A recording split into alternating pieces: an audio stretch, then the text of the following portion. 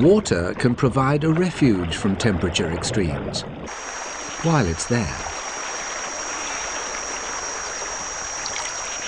Southern Africa is frequently ravaged by severe droughts. For a fish out of water, death is usually inevitable.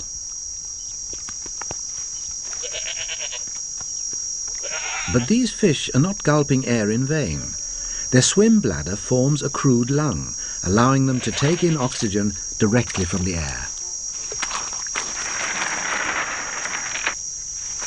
The lungfish escapes the desiccating heat by burrowing. It swallows the mud to excavate a chamber, passing it out again through the gills.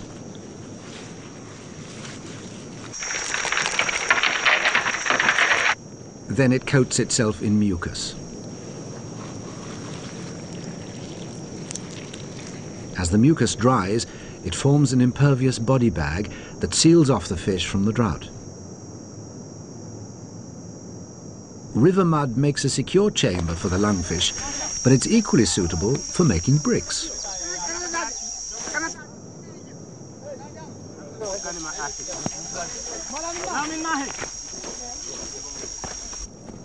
As things go from bad to worse, the lungfish shuts down and waits for conditions to improve.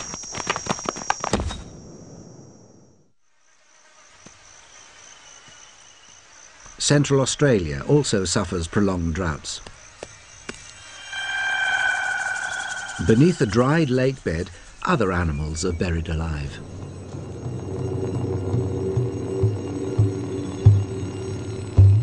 The desert frog can survive entombed for 7 years.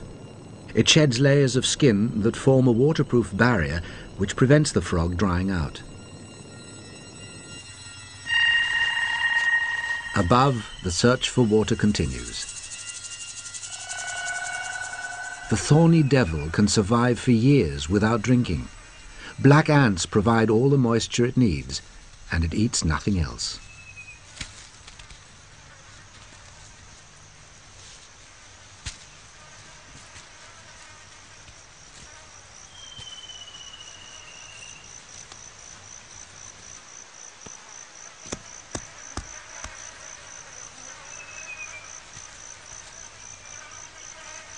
There are other ways of quenching thirst in the desert.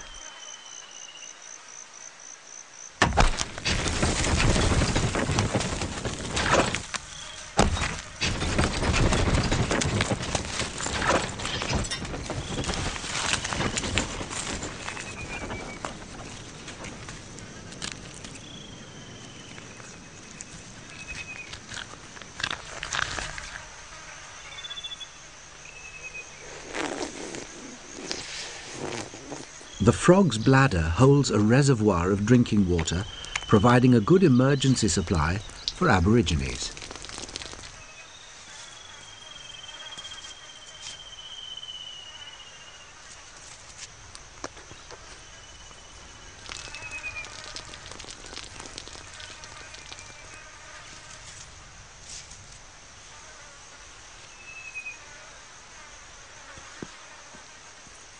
In the desert, little is wasted.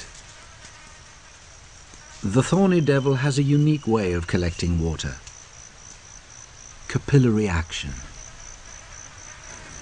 Its skin sucks up the liquid like blotting paper. A darkening band traces the water's progress across the skin until it reaches the eyes and mouth. A network of channels directs the water to the mouth. In this way, the lizards drink the morning dew that forms on the desert sand.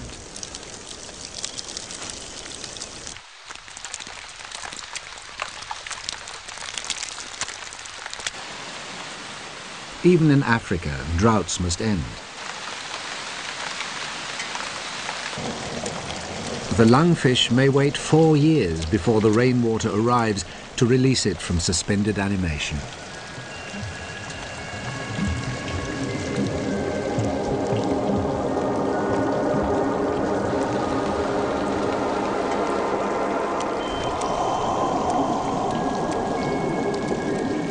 By the end of the dormant period, the lungfish has started to process its mussels as food.